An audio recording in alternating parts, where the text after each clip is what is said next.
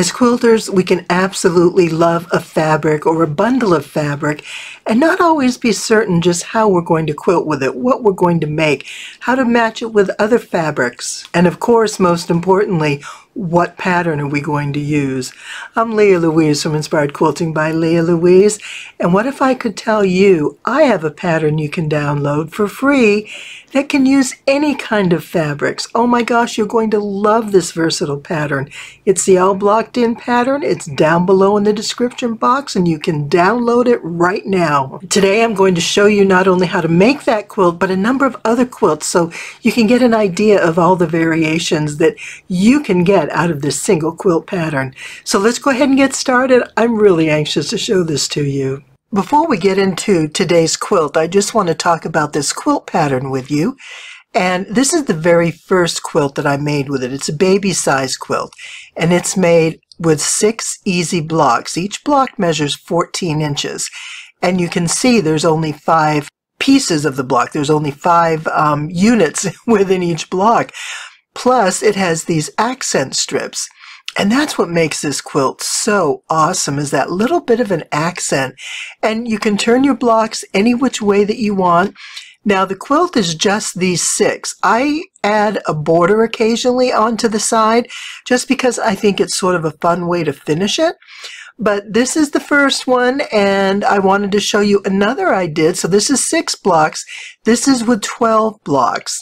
And this is black, gold, and purple. And it's a fun, colorful quilt, and it's just kind of interesting to see how all the different fabrics show up in different ways because of the size that they're cut in each block. So this is the kind of pattern that we're talking about. This is the one we're going to do today. And I just want you to take a look at this before we get started. And remember, this is a free download. It's down below in the description box. And here's a close-up of that quilt with the black and gold and purple. And the blue is, I mean, the purple is a great accent strip, but the blue with the yellow, I think works perfectly. I chose the yellow because it works really well with all the gold. And the blue and purple, you notice this blue fabric has bits of purple in it, so it just worked out great. And of course, the purple has dots in it, or at least some of it does. These have a darker purple dot. So it all just sort of ties together in an interesting way, and it is a lot of fun. So I haven't quilted this one yet, and I haven't quite decided how I want to do this or what I'm going to use for the backing, but I just wanted you to see how many different ways this quilt can be made. You may recognize this collection of fat quarters. I opened it a couple weeks ago and I posted it on the community tab because I needed help trying to decide what colors to mix with it to do a quilt. I've decided the quilt I'm going to make. It's my all blocked in pattern. It's a free download. I'll put the link below. Make sure you get it. It is a super easy quilt to make, and it's a big block. It's a 14-inch block, which is awesome. So it makes a large quilt quickly. And you use 6 fat quarters to make 6 blocks. And the colors are mixed up, and it's just a lot of fun the way it goes together, and I'm going to show you that. But I want to do this with about 18 to 20 blocks. So that means I'll need 18 to 20 different fat quarters. And so what I need to do is pull this together. Now, this bundle is 12. This is the one, my Fat Quarter Bundle Club, that I get once a month from the Fat Quarter Shop. I want to talk to you because some folks think that I just have this closet full of yards and yards of fabric. Not the case. I buy fat quarters. So every month I get my 12 fat quarter collection, and it's like $44 with shipping. So I'm really pleased with the selection of fabric that I get. And the fact that I get them every month, I get a coordinated group of beautiful batiks, and they have different kinds of collections, but I like the batiks, and every month it's a different colorway. So when I use these fat quarters, you've seen me I'll cut charm squares or layer cakes, and I always have leftover pieces. So while it looks like I have a ton of fabric, it's pieces that are left over from my fat quarters. And I cut them into certain dimensions that I regularly use, so I always have some fabric to work with. And that's my secret to having a lot of fabric to making some great quilts that are filled with color. But right now, we need to talk about color and how we're going to use this. The best way to determine your colors for a quilt is open the fabric that has the most colors. And that's going to be here. So you pull your fabric that has a lot of colors that you love. When you look closely, you're going to see all the different colors that are mixed in, from blues to teals to greens to pink to orange to some rosy colors and some really dark greens, almost a dark blue spruce evergreen in here. And of course the browns. Now you know brown is in the orange family. So it's one of those sort of russet colors. And we've got lots of shades of that with the corals and the sort of almost a salmon color. So there's a lot here we have to work with. Plus we've got our light dots and leaves in here. So there's your kind of a low volume opportunity as well. So here's what we're going to do. We are going to pull out some fat quarters that I have that I haven't put to use yet and see what'll match here. These are a couple of my newer ones that I just haven't had a chance to touch. And this one I really liked when I opened it. And look at how many colors here that are in this bundle that I can cross over. What I really like is that this brings in the pink tones. So this has the dark background, but look at, we have the blues and we have some more blues that really work well. They're very similar, if not the same color, but this is the color group that I'm particularly fond of here that I want to incorporate. So it'll brighten it up, it'll liven it up with more color. I love the blues, but getting some rosy pink colors are going to be really great. And there's one other one here that's very similar to that I want to show you. This one has some great colors as well. I like this dark green. See, we're bringing in some of these rosy pink colors and kind of some teal. There's a bit of purple. I'm not going to bring purple in. I think if we go pink, that's more than enough. But we have some great golds here. And look at these floral prints with all the colors. Got some sort of a geometric. Oh my goodness. So these are going to be some great colors. Now, I do have to show you.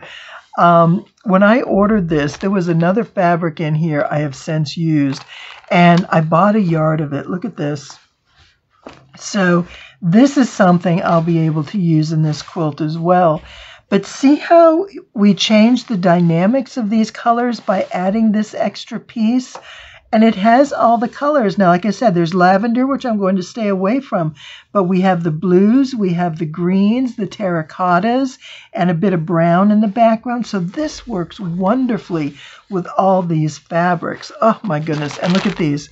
See, some of these are just leftovers that I never use the whole pack because I'll break these up and use them as I need them, as I find something I want them to be with. But here's a couple of gold pieces. This is mostly a blender, which would be nice, but I like this gold because it's on the lighter side. It's going to brighten things up. It's sort of along the lines of this color, and it would also look really good with this.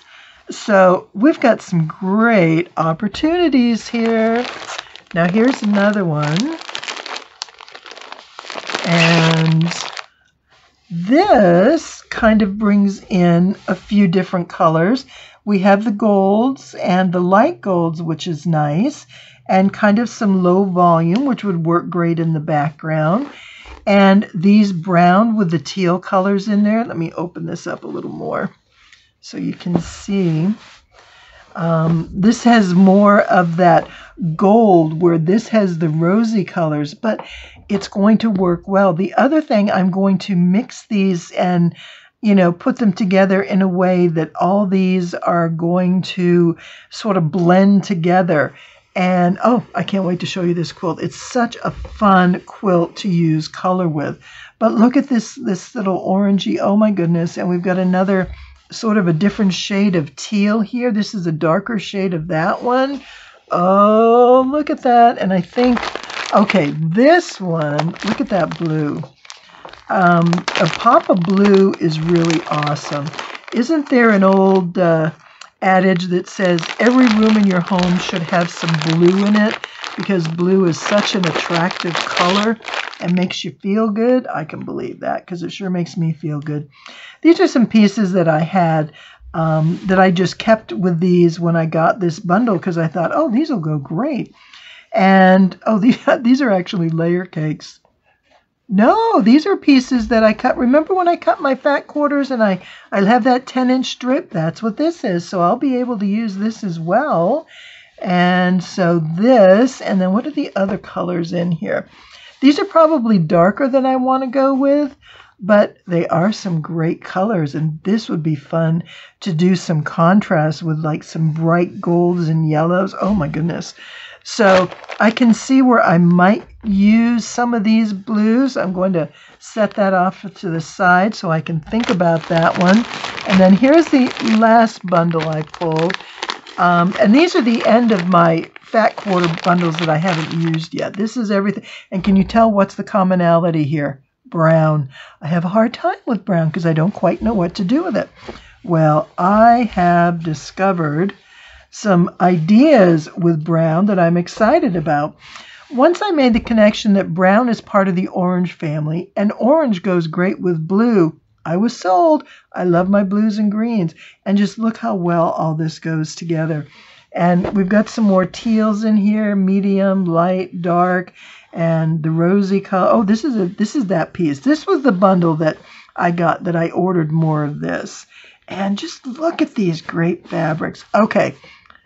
This is more than I can take right now. I have to sit back and take a break, take a look at this, and I need to choose 20 fat quarters. That's not going to be easy. Here's another baby size quilt that I did with the 6 blocks, and again with the side stripe. What I think is funny is there's a lot of brown in here, and you notice I brought the pinks in. So I had learned this lesson before and obviously forgot about it, but the pinks and the blues together, I love that combination. So this was a little baby quilt, but I wanted to show you is I used layer cakes for the backing. It worked beautifully. I just put my layer cakes in here. This came out, the photograph, more purple. It's actually pinkier than this, but I just wanted you to see how fun, you know, you can use up your fabrics in a lot of different ways. You could actually make larger squares if you have fat quarters or yardage, and, you know, be creative and think about what you have that you can use and put to good use to make a beautiful quilt. Now let me show you what this looks like up close and personal. And here's this cute little baby quilt. These prints are just such fun, and it's all pink and brown, and I love how it goes together.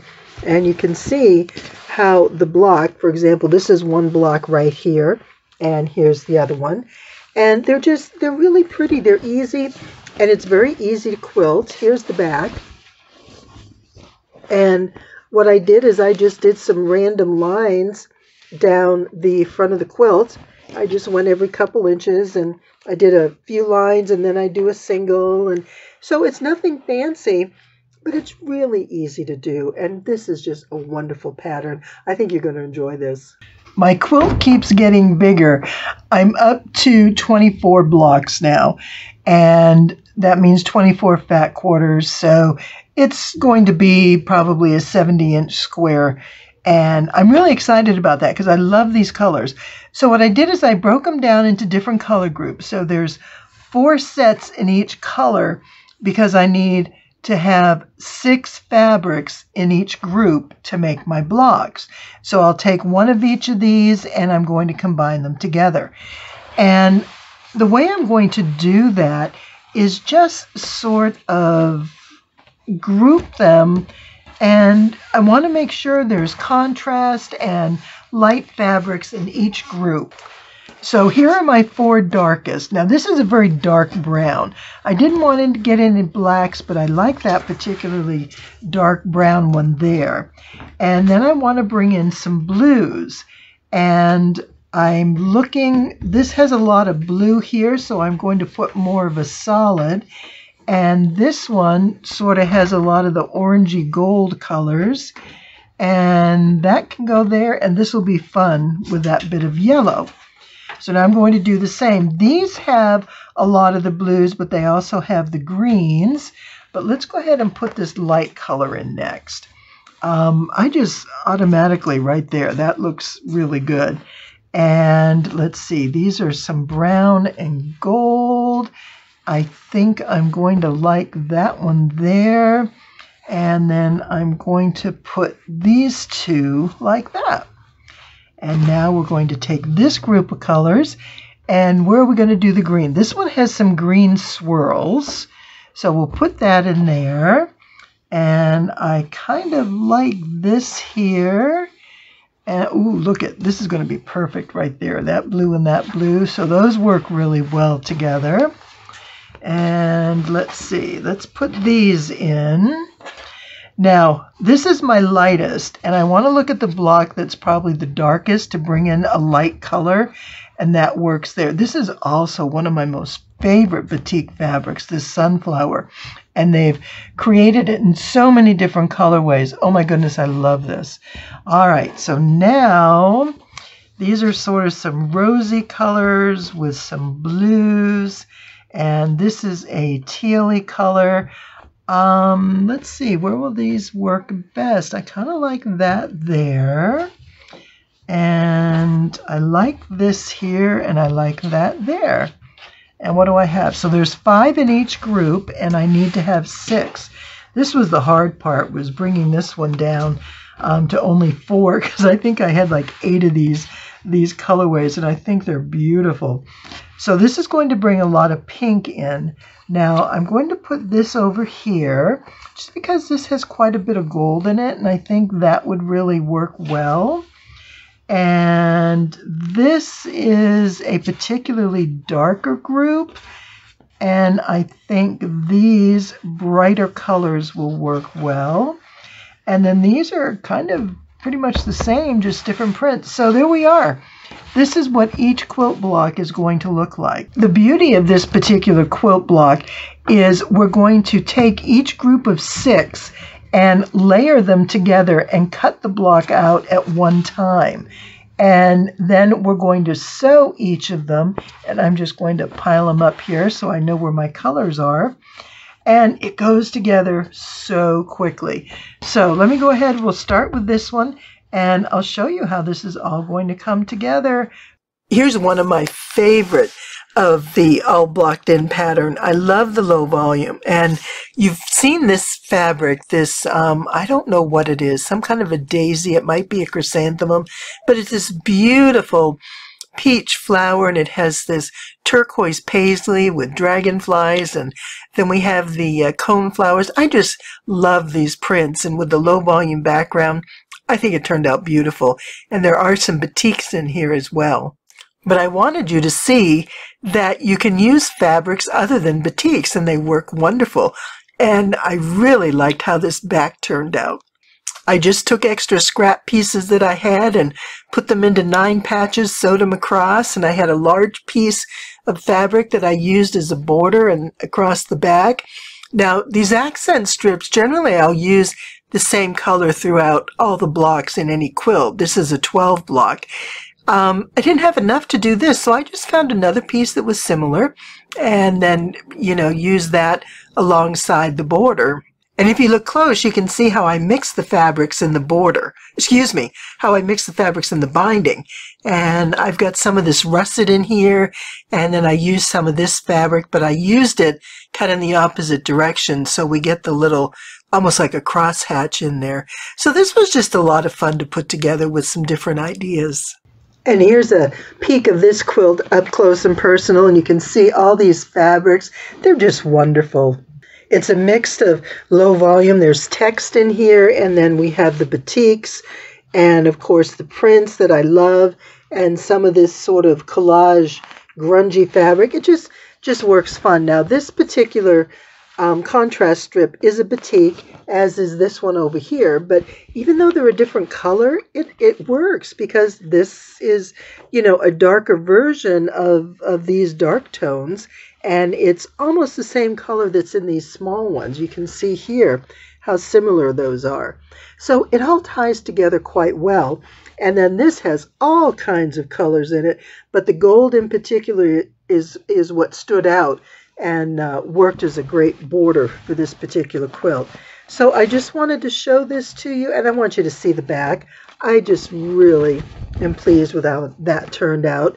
So the top panel is the low volume, and the back panel is this batik, and then I just did the 9-patch in between, and I think it turned out great. This is a fun way to finish a quilt if you have lots of small pieces. So keep that in mind. You can always have fun with the backs of your quilt. Let's do some cutting. I'm going to get these fat quarters pressed because they have been packed in a box forever. And I'm going to then show you how we cut this pattern out. And if you want, take a look at the pattern below. It's a free download, and you can take a look at it and follow along with how this quilt is made. My first 6 fabrics are all layered together, fat quarters. This one ended up being a little on the smaller side. I obviously had cut fabric off, so I put it on top to make sure I get the correct cuts and don't come up short. So I have all my fabrics. I line up against this corner, and these were the straightest edges. So I have all these lined up. But look at these wonderful colors. Don't they look great? This is going to be so pretty. And so what I'm going to do, first thing, is trim this up. And I have this straight here. And I'm going to cut across this edge to make all those pieces nice and even. What I'm going to do is start with a 17 by 14.5 block. Now, I'm going to show you what we do in order to cut this block. So the first thing I'm going to do is cut off 2.5 inches from the top. So we have 17 by 14.5, and we're going to cut off a 2.5 inch strip from the top.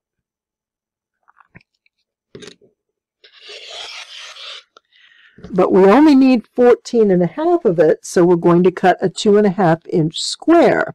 And you'll see that's 2, 4, 6, 8, 10, 12, 14.5. And now we have some great 2.5 inch squares to put in another quilt.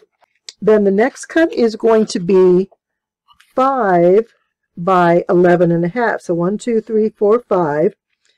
This is now 12 inches, but I need it to be 11.5. So I'm going to cut my 5, and then I'm just going to take a 1/2 inch off of that. Then the next thing I do is I'm going to take off a 2-inch strip. Now this is going to be an extra strip that you can set aside to quilt with later, and I'm just going to cut that out, set it aside, and now I'm going to cut a 7-inch block. So I have 2, 4, 6, 8, 10 by 12, and I'm going to cut 5 and 7. So I'm going to come over 5 inches here, which is going to give me a 7 by 10 inch block. And then the last thing I'm going to do is cut this into 2 5-inch blocks. And that's the extent of cutting out our pieces. Once your fat quarters are divided into groups and you press them, lay them out, and we're going to cut them. And the pattern has step-by-step instructions on how you're going to cut each piece. As we're putting our quilt together, we obviously want to interchange these pieces so we don't have the same piece on each layer. Now the first thing we're going to do is take this piece from the side, bring it down to the bottom, and bring this here. So this is going to create the square, because otherwise we'll have a rectangle. Then what we're going to do is start with any block, whatever works for you. I always work in this upper corner. Leave that as it is, go to the next one, and remove the top and put it on the bottom. Just take one piece of fabric off the top and put it to the bottom. Here we're going to take 2. So what we're doing is creating a, here we go, a block with multiple fabrics in each size. So we did 1, 2, we'll do 3 here. And actually I'm going to go, there we go. So we do 3 there, and then we do 4 on the last one. Because that was this one. Yeah, there we go. Okay, so this is what our first block is going to look like. And the easiest way to start sewing this is to put your 2 5-inch squares together, and then you sew these together. Now, we'll then sew this and we'll sew this. But there is one other thing that we're going to do. We need to add some accent strips. And given all these fabrics and the great colors that we have, I had thought, let me grab this right here, that we might go with some pink fabric. But you know, even these darker pinks, they're just a bit way too much for these colors. But I have another one that I think will work out perfectly. And these are going to be just a narrow strip that's going to go here and here. And this color is a great accent strip, and it works with everything here. So I'm going to cut my accent strips, and ordinarily what you would do is just use an extra fat quarter, or you can use some of the fabrics in here and just switch them out to create your accent strip. That's entirely up to you. I like to have all my blocks use the same accent strip because then it sort of unifies the quilt with all the different blocks. So at this point, what we're going to do is cut our accent strips, and then we'll start piecing our quilt, and it goes together very, very quickly. So I'm going to start by sewing these sections and these sections together, and then we're going to get this quilt all put together. Here's the finished quilt block, and I want to show you how we get there. So the first thing we do is sew in the accent strips. And this one goes between the 2 5-inch. This is the narrow 1-inch strip. And this is the 1.5-inch strip that goes to the long 2.5-inch piece on the edge of this block. Now what I've done is I press this towards the outside, and I press these seams towards those outer larger 5-inch blocks. Now the next thing I'm going to do, because you can see this goes here and this goes here, so we're going to sew these 2 pieces together, and then this is this block, so that'll go right there, and then as you can see, this goes right here. So this is a very simple block to piece. It's straightforward, there's no matching seams, everything just sews over everything else, so you don't have to worry about that. The only time you'll have matching seams are at this point when the blocks come together. And here's the all blocked in pattern in those bright tropical colors you just saw me cutting. I love how all these blues and pinks, purple, green, yellow, everything is just so bright, and it's a gorgeous quilt, and I love that turquoise accent. It just works in there perfectly. And notice on this one I did a double border on 2 sides, and so you know you can be totally flexible depending on the size that you want. But the difference about this is that it's a 9 patch. There's 9 blocks in here. It's 3 by 3, and I wanted to make it a little bit bigger, so I just added this border again with the accent strip in there, and I think it looks wonderful. And here's the turquoise quilt. You can see all these colors. Look at all that. Isn't that gorgeous? Oh, they're just so vibrant and very tropical. And of course, and you can see these, what do I want to say? The accent strips are not all the same batik. I had different ones that I use. And so again, flexibility. These could almost be considered scrappy quilts because you can mix so much into it. And it's a fun way to use up fabrics. It's a fun way to use fabrics you don't quite know what to do with. And you just find a few, gather them together and put them in something like this. An accent strip ties it together, and it's great fun. It really is. I made a total of 24 blocks. So there were 6 blocks in each color group. And here are the first 2. And you can see that these colors are repeated in each of the blocks. Every fabric is actually in 5 blocks, but we need the 6 fat quarters in order to make 6 blocks. So it works out really well, and these colors just work really wonderfully together. And here's another group over here, and just see how pretty they all work and how this accent strip really ties it all together. Okay, these are the first 2 sets. Let me show you the second sets.